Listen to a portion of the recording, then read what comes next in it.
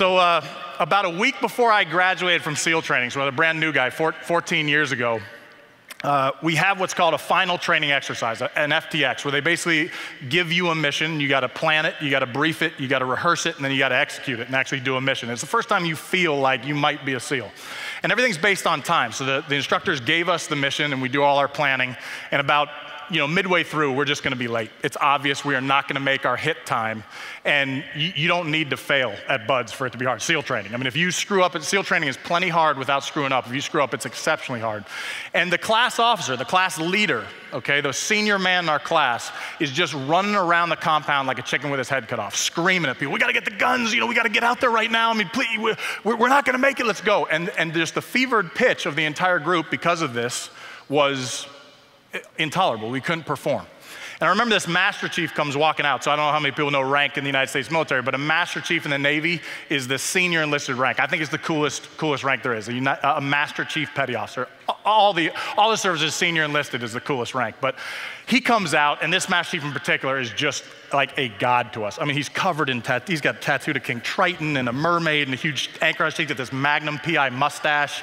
Comes walking out and he says, hey, all the officers get over here right now. And you are trying to pretend like, I need to change the coupling on this. Let me see if I know. And he's like, nope, everybody over here right now. So we come running up, we take a school circle and we're looking up this Master Chief. He says, let me tell you something, gents.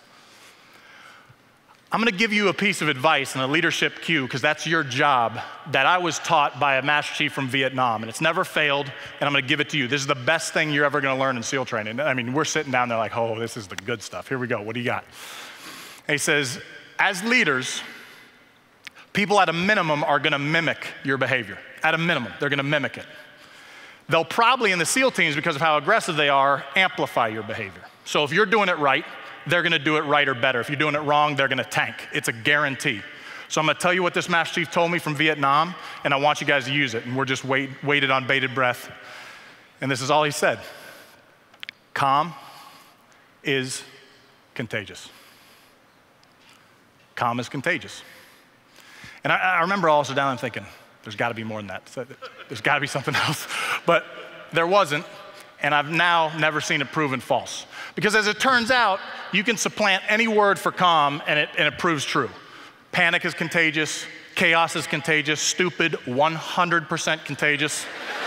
So we like calm because calm in our line of work means you keep your head. And if you keep your head, and that Master Chief said, they said, gents, if you keep your head, the others around you are going to keep their head. And in our line of work, that means you keep your head. So calm is contagious. This is a little gift, particularly for a leader. If you're going to keep that, you might be churning underwater, but up on the top, you got to have that calm.